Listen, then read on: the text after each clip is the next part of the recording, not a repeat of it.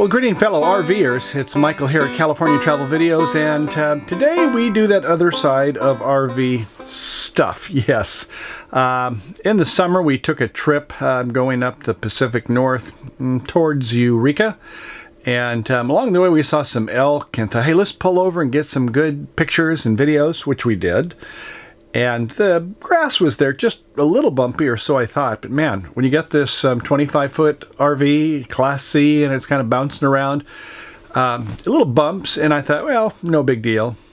Sometime later, I noticed that, the microwave oven, it no seemed to be working. So, what's up with that? And I thought, well, maybe it's a fuse or something. So, you know, I did the old typical thing is went up in the circuit breaker box and yeah, make sure they're all good and, you know, check the fuses and things. But, you know, I think that when you see that it is actually have power to it, I don't think it has a separate circuit for the high voltage supply, that is the magnetron there. So, you know, just kind of give it a go, give it a test, and so let it run for a moment, just double check, make sure it isn't working again before I go to plan B, which we'll talk about in a minute. But this is a dual function.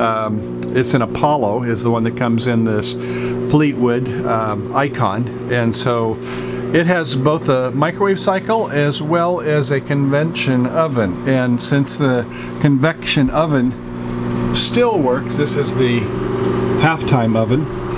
And no, they don't really make them all that much anymore, but yeah, you can get parts, and they've tried to rebrand it after they went manufacturer discontinued by another company. And I thought, well, would I replace it with the same one? Will I try repairing it? And I thought, well, decisions. So at any rate, it's been going a while there, and let's take a look. Nope, completely cold. So yeah, it's not going anywhere. So the options, option number one would be to take it apart. So I found a good YouTube video that talks about how to do the troubleshooting and repair. And for anyone with any kind of electrical background, or at least common sense, quote unquote common sense, should be able to almost do it. I did want to say though, regarding safety first, yeah, once you take the cover off of the microwave, you have to make sure that capacitor is discharged. Now, if it's been sitting there like months in my case, it's going to be discharged. But if you powered it up and, you know, the power went to the high voltage supply, but the magnetron was bad, and you think, well, it doesn't seem to be working, so I'll just touch that capacitor. You don't want 2,000 volts going through your body. That is not a good thing. Okay, but option two would be to get another microwave oven. And you know, when you figure there, if you look on some of the places where we get good reviews, I did for Amazon, and you can find a good replacement one for this one. I think it's about 21 inches across and around 12 high. And just to get a replacement for $180, you know, there's one on Amazon that is Amazon recommended, which is where they have about, you know, 500 or more reviews. Everybody gets 4-star reviews or more. Sounds good to me. So just to make sure it fits in there. So our job is going to be replacing the microwave oven, which means having your drill. And how many screws do you think are in this? A dozen? 120? 1,200? So yeah, we're going to get them a little cup to put all these in, and wish me luck as I start the disassembly, and we're going to see if we can put a new microwave replacement where this little rascal seems to be seeing better days. Okay, wish me luck.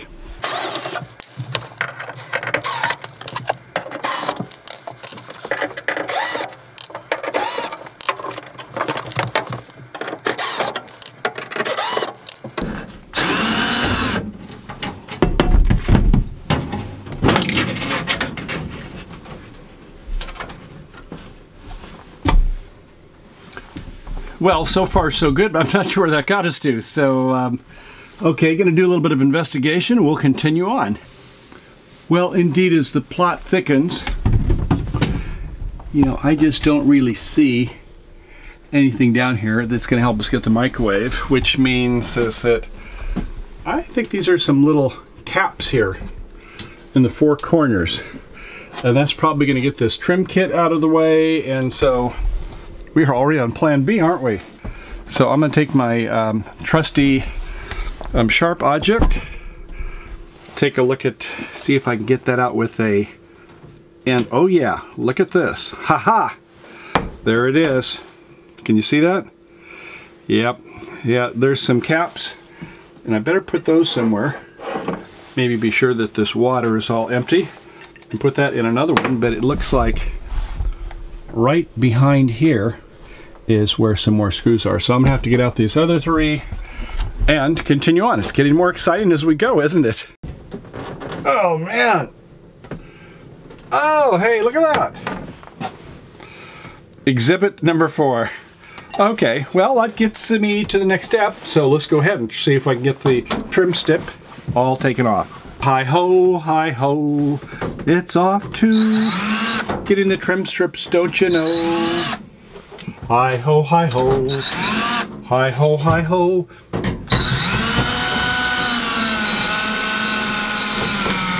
Well, that one's, oh, I see, it's got the wires there hooked up for the fan. So at this point, it might be good to turn off some power. So next step, we're gonna go ahead and de-energize and continue on. So far, so good. So I went in the house, did a little search on the internet, nothing there. Went to good old YouTube, saw some funny videos on one couple there, what they did to get out their RV, but no, we have a different situation here. It goes up like 2 inches. You're not gonna, I'm not, how am I gonna get a screwdriver in there? Yeah, How am I you broke the fuck out of that with this. I didn't break anything. Ow! Okay. Where's that first screw? First screw hole is right here. Oh, I know where the screw holes are. Let me just put this in diagonal and then straight. This will be great. Great. So I think it's about time to fish or cut bait. Here's the scoop. So I was looking like, well, where is the access? And as you know, I went over on the side here, and if you can see in there that brass screw, there's 2 of them there, and there is no way I can get my hands back there and get a screwdriver. So, you know, that is going to be a problem. So I'm kind of getting the feeling that this whole assembly up here needs to come out. Not that this microwave is going to come out, because it's strapped there and there's a screw in there. So I think what I'm going to have to do is remove the trim strip here. So if you notice over here, if I put my hand behind it, you can see how that trim slip wants to slide out. And I've got a feeling that this whole piece can just pop out. I can see this is loose here too. So I'm gonna have to remove this trim strip, and then probably gonna have to take that one, maybe just slice it there so I don't have to take all 12 feet of that slider out. And then maybe something will be revealed behind it. But there's no guarantees in this game, so Mama said there'd be days like this, and Dad told me not to force things. Okay, we got a chisel here, and going in, oh, that comes out easy. Famous last words. Okay, well, let's see if we can go up a little bit higher. Yes, yes. Well, looks like I'm not going to destroy this one. Up at the top here, what's going to happen? Hey, look at that. Yes, well, okay. That's a bit of good news anyway, so that's one piece of the trim strip. Yeah, right at the end of that one there, so make a little score.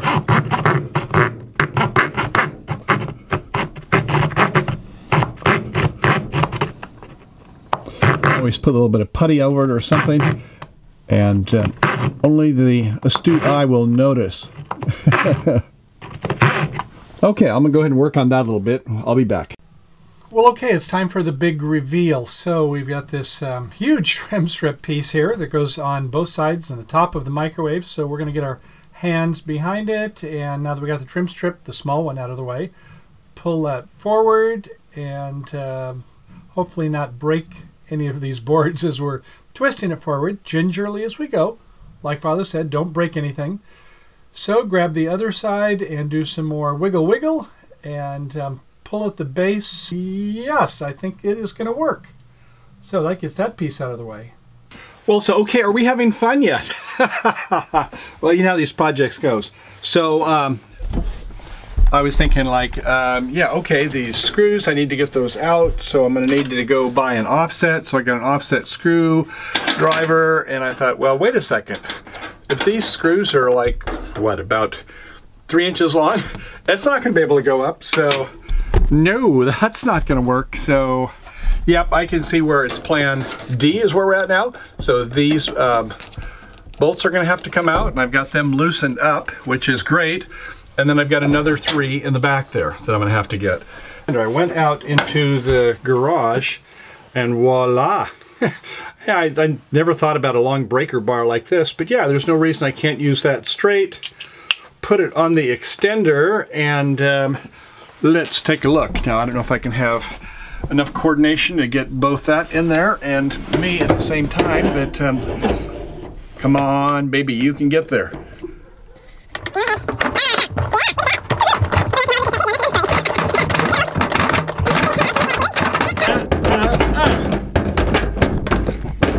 Yeah, it's gonna come out.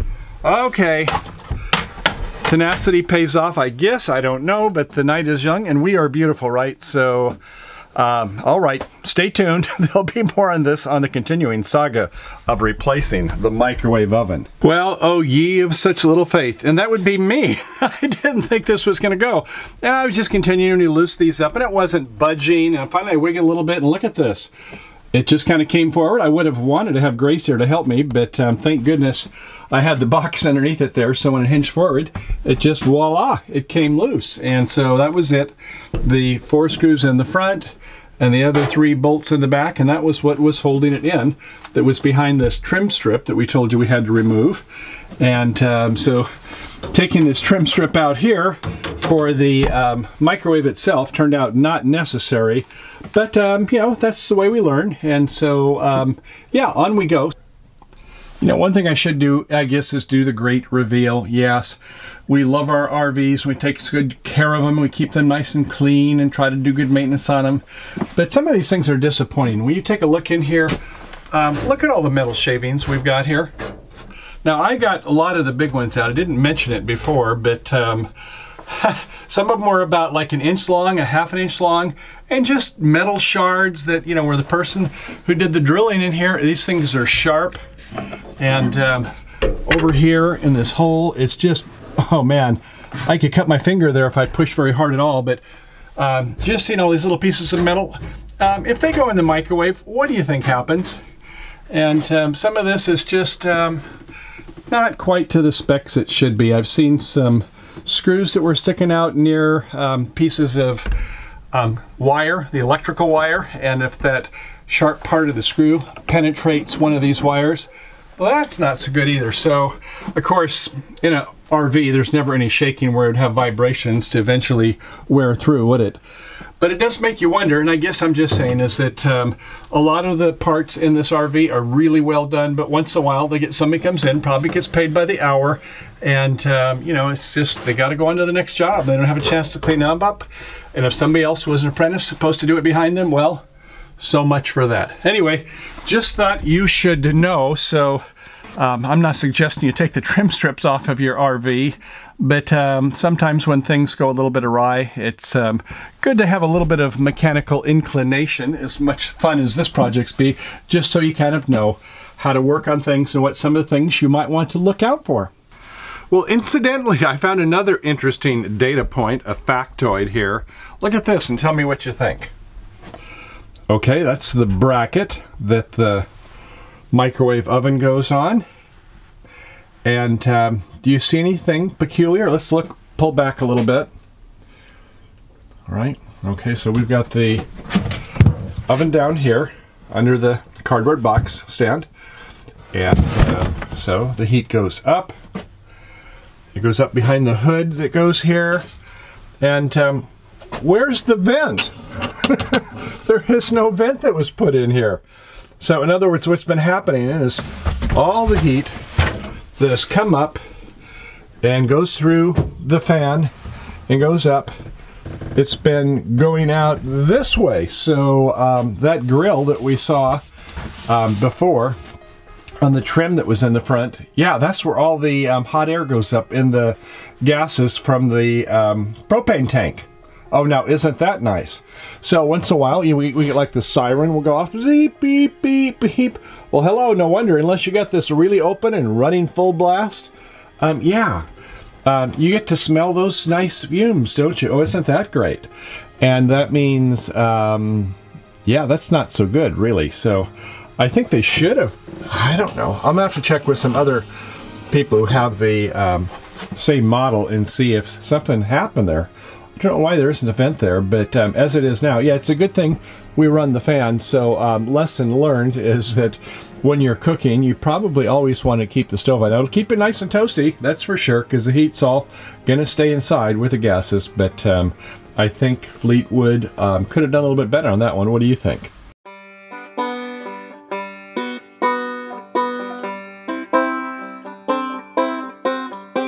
Have you been to California, seen the sights and people there, walked the streets of sleepy sea towns, tasted salty ocean air?